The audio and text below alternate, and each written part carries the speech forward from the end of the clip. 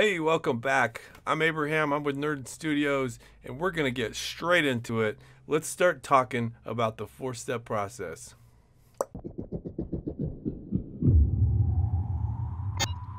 Okay, one of the first things you're going to want to do, what you're going to want to do is go into WebAssign. We have at the very bottom here resources, and in those, I've provided a lot of resources to my class. One of those is the mini project 2. So we're going to use the data from that.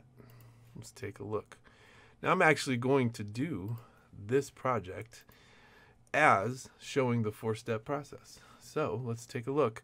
There are quite a number of constraints here. So certainly you can read those at your own choosing. Pause the video or whatever. These are the tasks that we need to complete, the criteria from which to follow.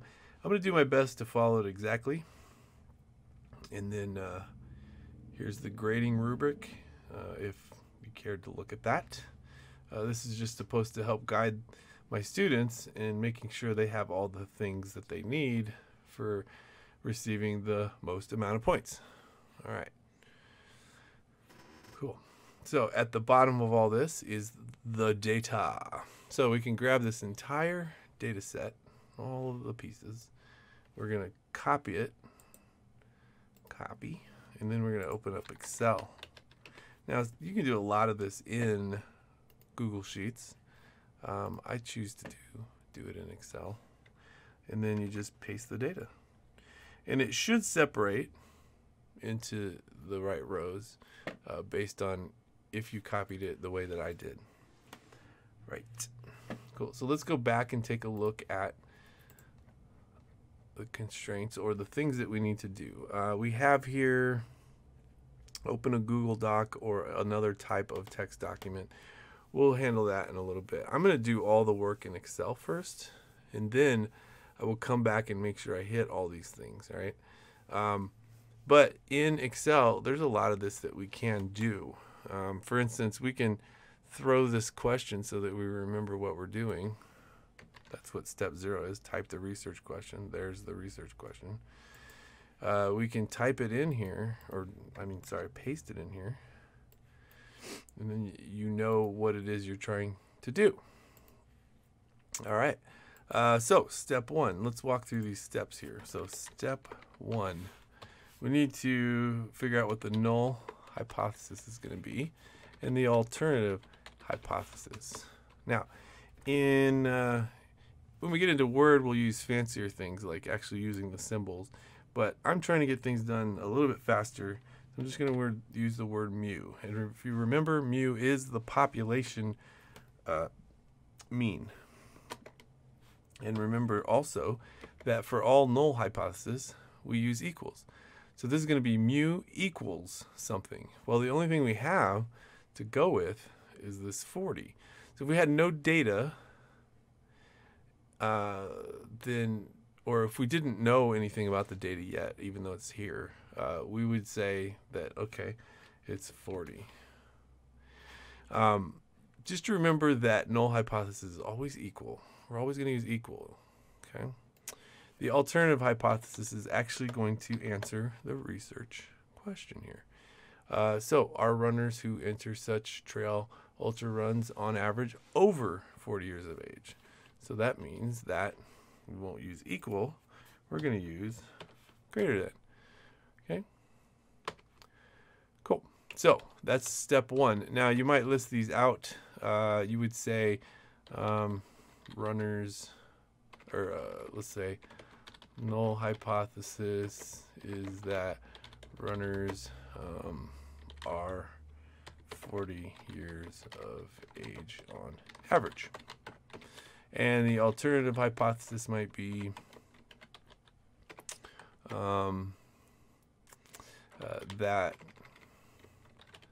that runners are over 40 years of age on average. Cool. That's it. We're just simply stating what is in this cell right here. Mu equals 40. Well, that means that runners are 40 years of age on average. The alternative shows mu greater than 40. That means runners are over 40 years of age on average. Cool. So that's step 1. Step 2.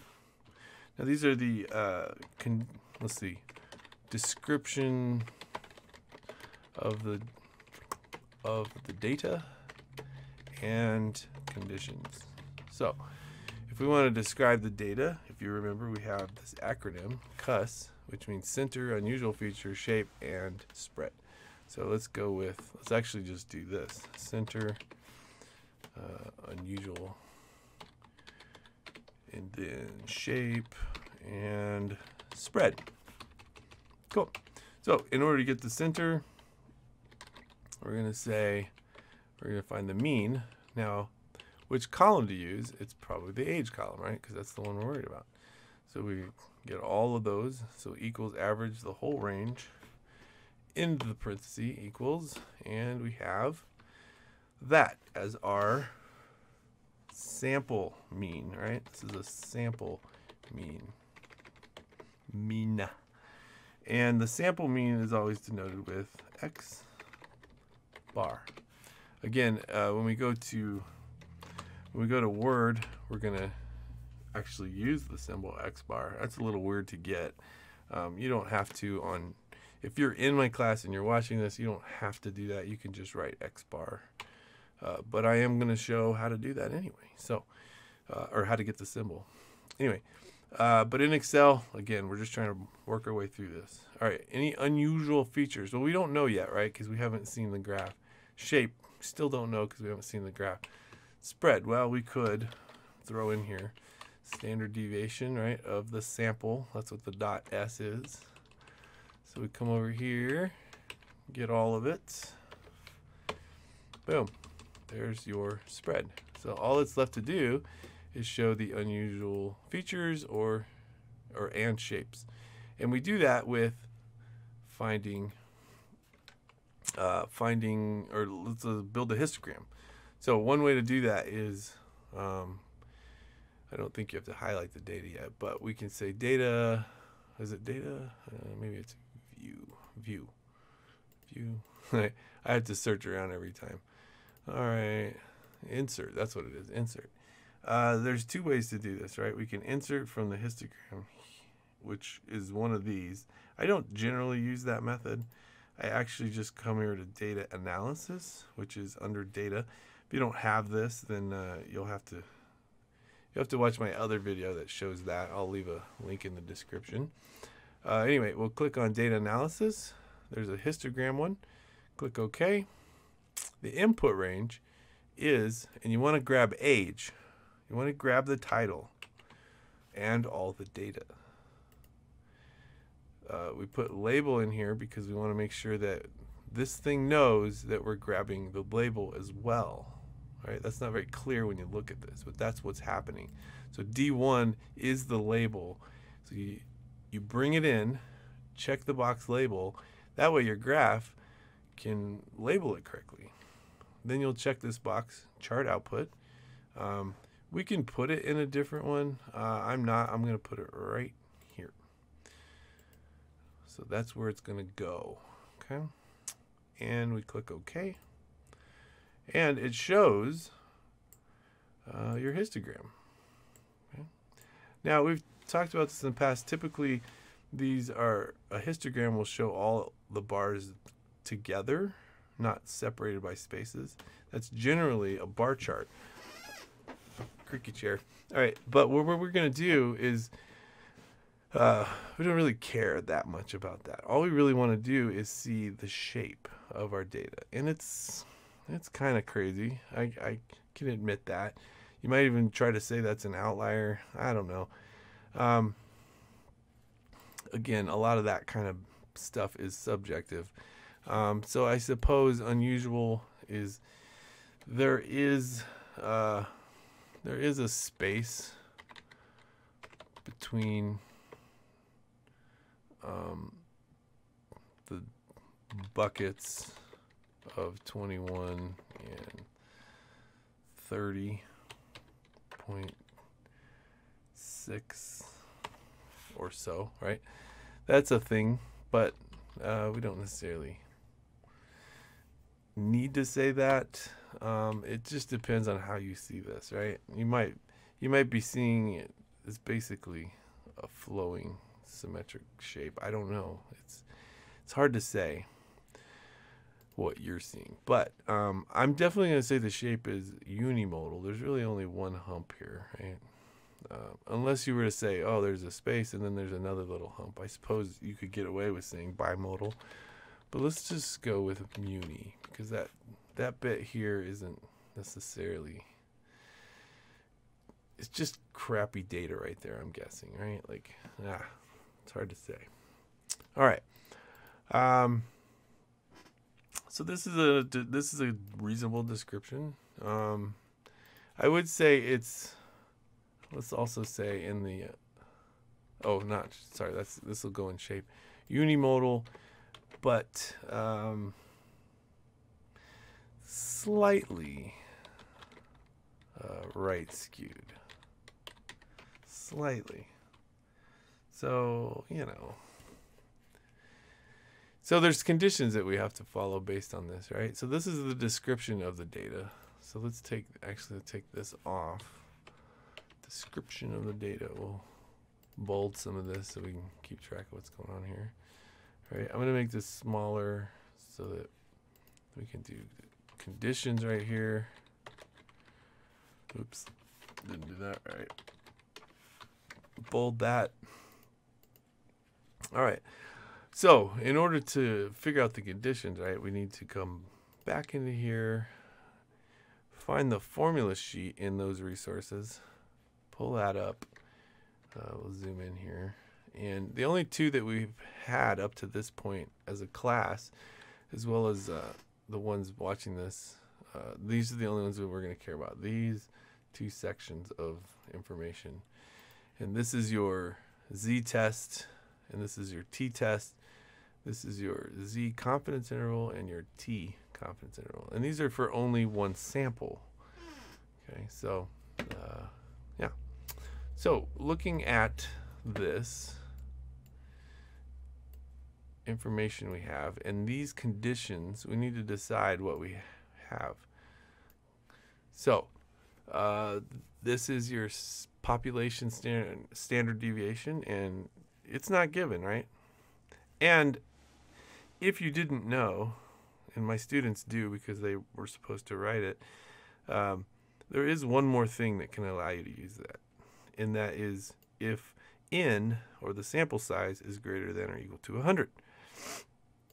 So we look back at this. We don't really have the sample size, right? So sample size is, well, I'm going to show you a formula that you could use. It's called count. And you would just count up all these numbers, and you have 135 of them. Okay, so that's the formula that you could use. You don't have to use that. You could just count them, I suppose. But if we're using the software, we might as well just go for it, right? Cool. So the conditions, all right. Well, this number is certainly over 100. And although it doesn't show it here on our little conditions, there are other places where it does show it. So we're going to go with this one for now because so far this is okay, right? So since n is greater than 100, we might be able to use the z-test. All right, so conditions. 1, SRS. That means that the data is random. So we look back at the problem. Boop. We don't really know, do we? So that happens in this course. It happens. It happens in the classroom setting because, well, it just does.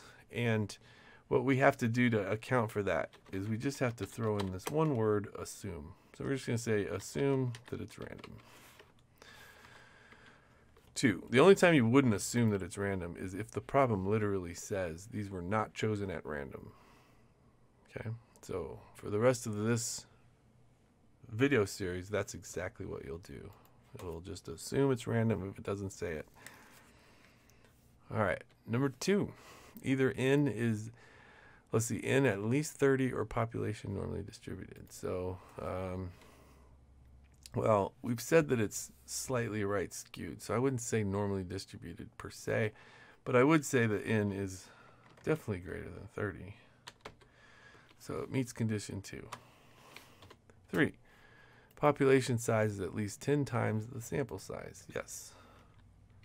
And there are different ways to do this. We have to think about, this is a sample of runners from, I guess, it looks like mostly Idaho. Really. It's all over the place, huh? But mostly Idaho. So you might even almost say that this is not random because most of them are from Idaho. So maybe it's all the runners from particular ultra runs. Let's go with that. And there's definitely more than 135 ultra runners out there. Definitely more than 10 times that, 1,350. You'd have to assume that. So we're going to say that big N, which is the population size, is greater than 10 times little n. Okay, in other words, the population is definitely larger than 10 times the sample size of 135. All right, cool. So what that does right there, by writing all this out, is it says, hey, we now have the conditions necessary to use. We now have the conditions necessary to use the Z test. All right, cool. Roger that. Step 3.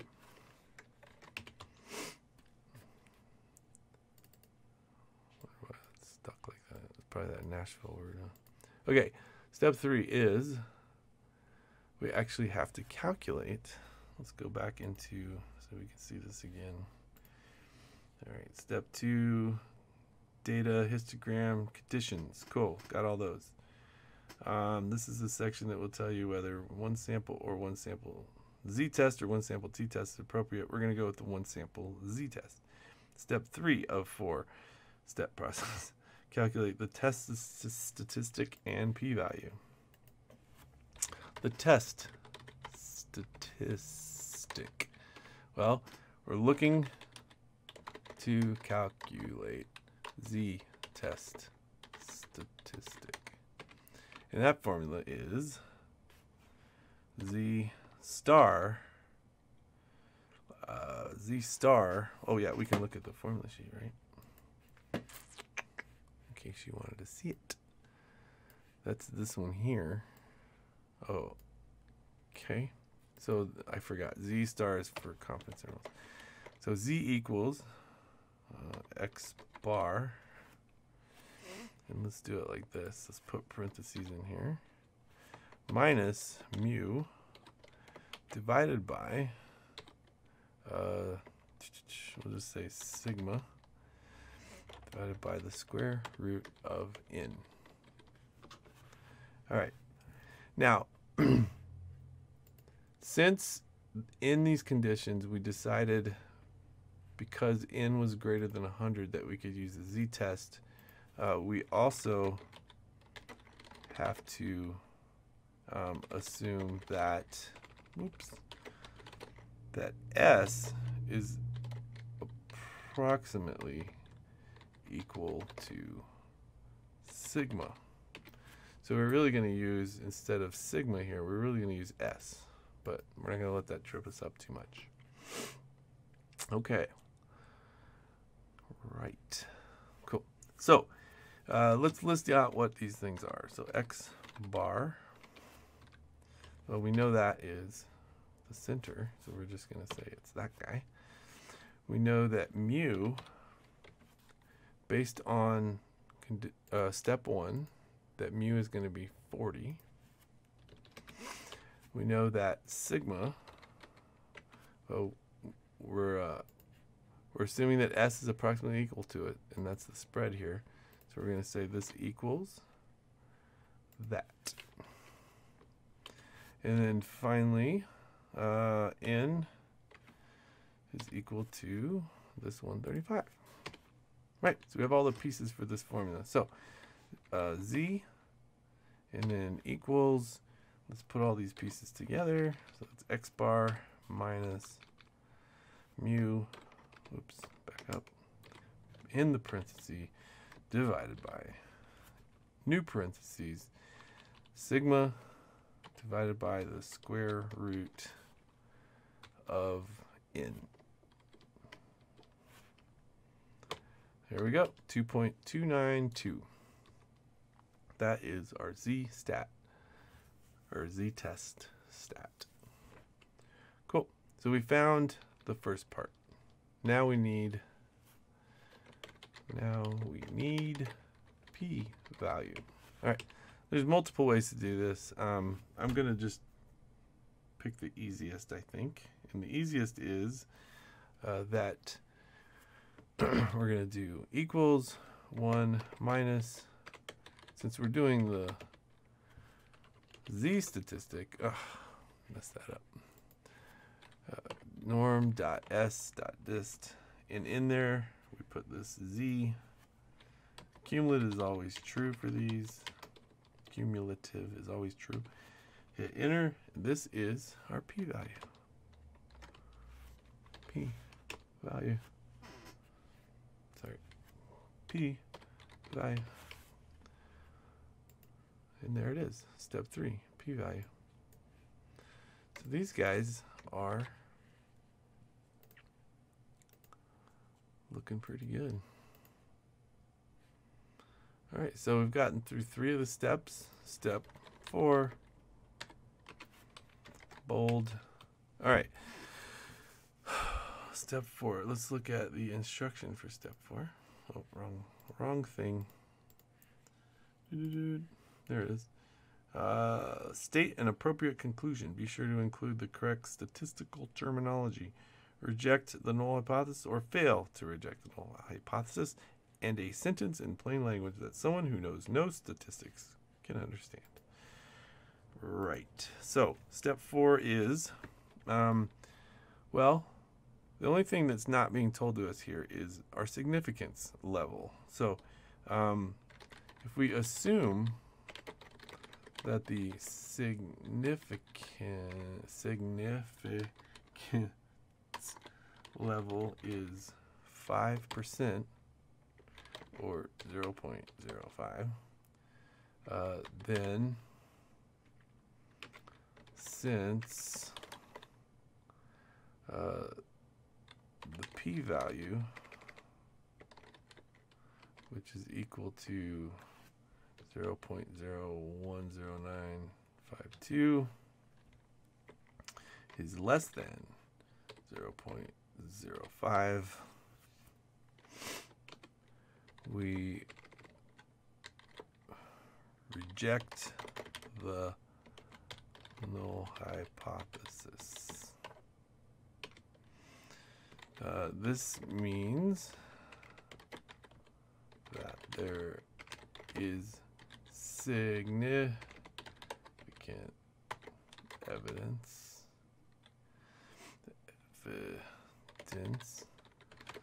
that ultra runners are over 40 years of age. Oh, over that on average. Okay, cool. So there we have it. Did the whole 4 steps. Done and done. Cool. And next, we're going to dive into how to place these into Word. It's pretty simple from here, but we're going to do that right now. All right, so let's just move this aside, and then we're going to bring up Word. Cool, we have Word, so we're going to bring up a new And we want to make sure we follow these instructions still, so I'm going to keep them up. I'm going to move it over to the side here that you can't see. Let's see, open up Google Doc or another type of text document. Sorry, I will put it here. Or another type of text document and type your name and the project due date at the top. So let's do it this way.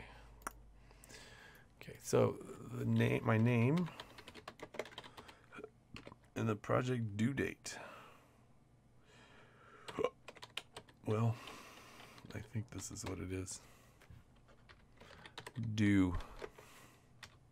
That's all I'm really looking for my students to do. So we'll see how many do it. You can do this however you want. If you're like, hey, I want that to look like a title, you can certainly do that. I honestly don't care. All right. Next. Let's see. The first research, yeah, okay, so we have all these things to type, do the following, type the research question. Okay. Let's go down here to this. So item 1, header at the top, got that right. Correctly performing step 0. Okay, type the research question.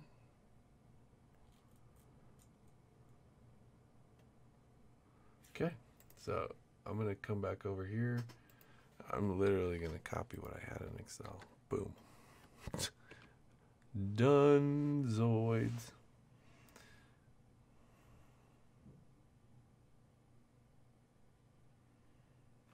Okay. I seem to remember.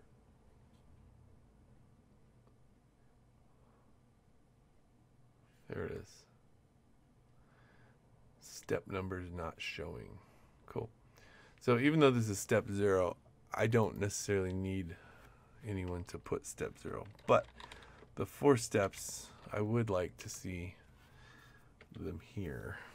And this is mainly so that you can remember it easier. Okay. All right. So step 1, we're just grabbing our results from step 1. I'm going to paste them in here. Pretty straightforward.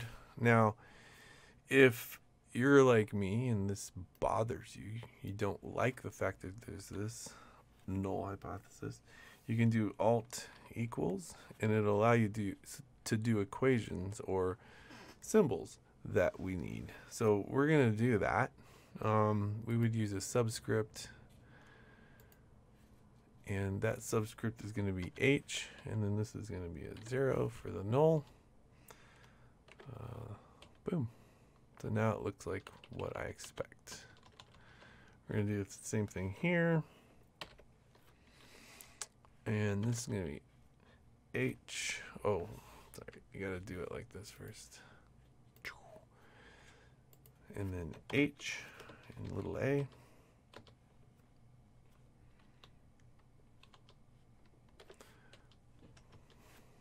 Right on. I really don't like the border look there.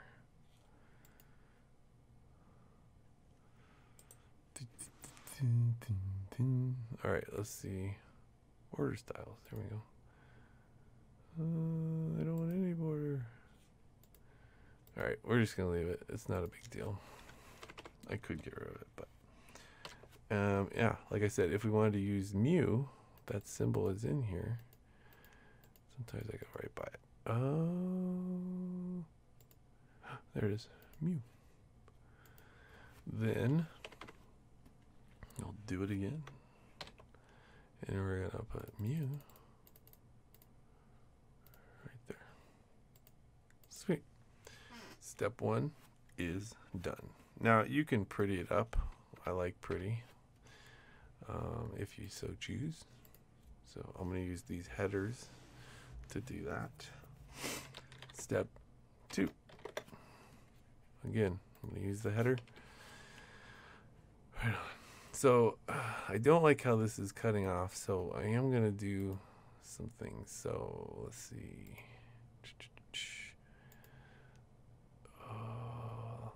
There's one that goes up and down. I think I gotta make this bigger.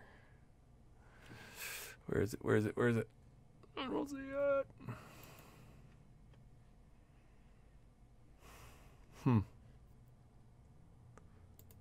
Well, okay.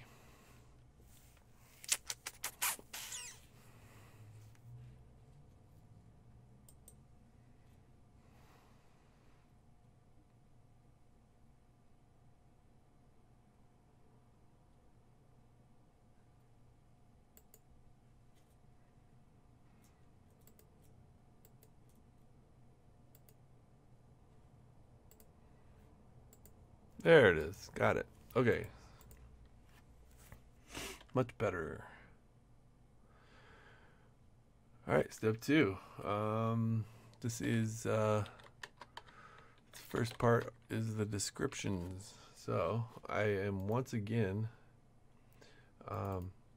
Now I showed you one way to do it, which is just straight copy the data in. That's perfectly fine. Or if you did all the work here for typing this out, that's fine too. But now I'm going to show you what you do if you do a screenshot. So you probably don't have the program, or you may not have the program. I use this program called Greenshot, and it allows me to copy in things in an easier way, I think.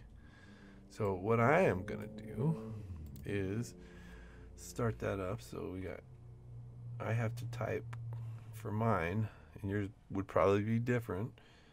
Control and then print screen, wherever that is. Now I just grab the information that I want to copy it to the clipboard, come over here, paste it in, and there it is. Okay. Now, as I mentioned before, or at least it's in the instructions, I can't really tell what you did here, right? In this particular form, I can't see that. This is just an image, that a snapshot. So what I'd like to see you do then, in order to explain how you got some of these formulas, is actually go back to here, click on that particular one, it's perfectly fine, and then you see this. So you can either just copy it like this, that's perfectly fine. Come back to here and say, you can say for mean, use that. For spread, you used the other thing. Now let me show you. If you didn't want to do it like that, you wanted to just do another screenshot, you could certainly use that too.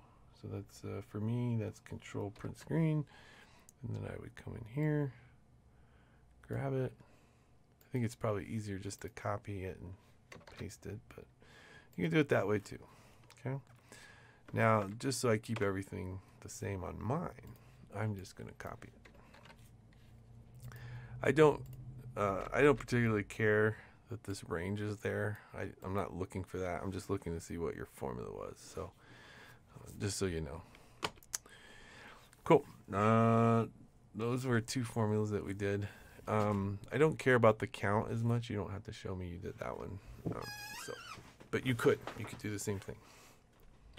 In fact, let's just do that to make this short video long. Oops, I screwed up. There we go. So for count, there it is. Nice.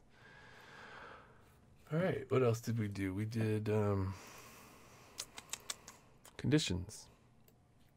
So let's just copy. Oh, never mind. Let's not do it. I don't usually like doing it that way. I like the screenshots. So that's what we're gonna do.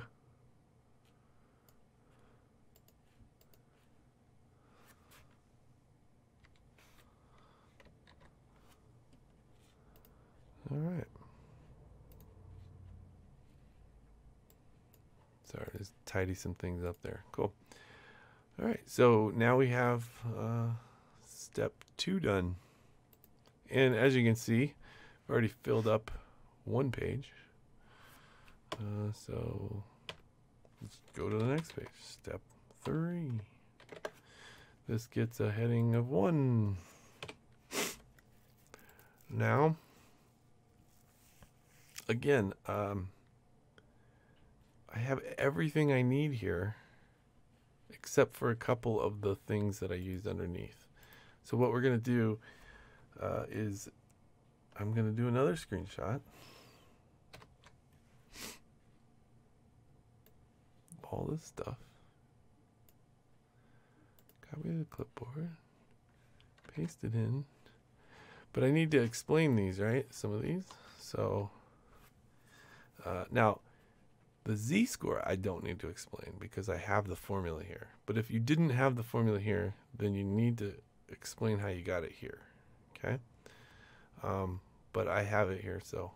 But p-value is the only one I suppose that we probably need to show. So p-val, let's see, what did I say up here? Yeah, for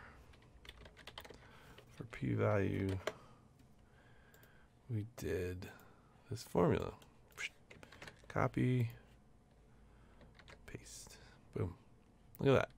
Now I know how that was calculated. Okay? Right.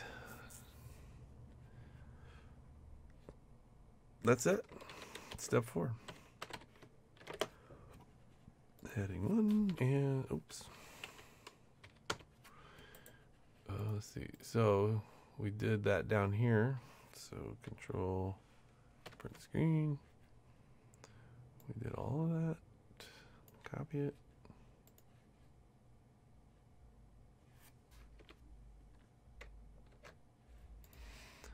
Copy that.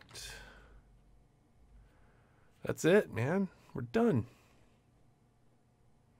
So I know a lot of you in my class, you showed me what you did and you were really worried about this format.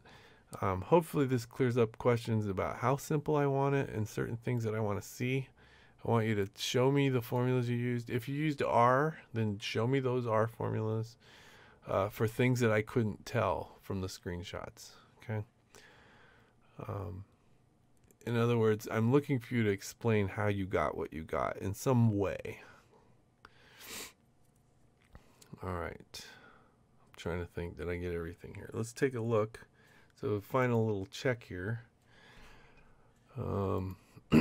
This is on one page. It's actually 2 pages, but front and back, that's 1 page. So that would be great. Got the research question, step 1, step 2, step 3, step 4. Oh, yeah, we did do all that. All output should be screenshots. So this probably wasn't the best statement. All output should be screenshots directly from Excel or whatever. I think it was just how I was thinking about what I've shown you here today. But some of, a lot of this could be typed. Like step 4, you could certainly type all that out. Perfectly fine. I'm saying type it out in Word. All right. Photos of software output copied. In other words, that has more to do with like, hey, I took a picture of my friend's screen and I just used the same information they did. And I don't want that. I want you to do it yourself. Okay. So screenshots is okay, but photos from your phone or whatever are not okay. Let's see. Resize graphs so they fit nicely for comparison. Okay. That's all we needed here. It was just a little graph. Done. And yeah, so print this thing out if you're in my class. Make sure it looks good. And you've done all these things as well. These are all correct. You don't lose any points. And you should be good. All right, so that concludes it. I've shown you how this works. Now you know the answers. Everybody should get this 100%. I want to see 30 points for everybody, for every single one of yours. Okay? I know I'm like, it's due tomorrow, but you might see this. Cool. All right, so hey, until next time, stay nerdy, my friends, and we'll talk to you in the next video.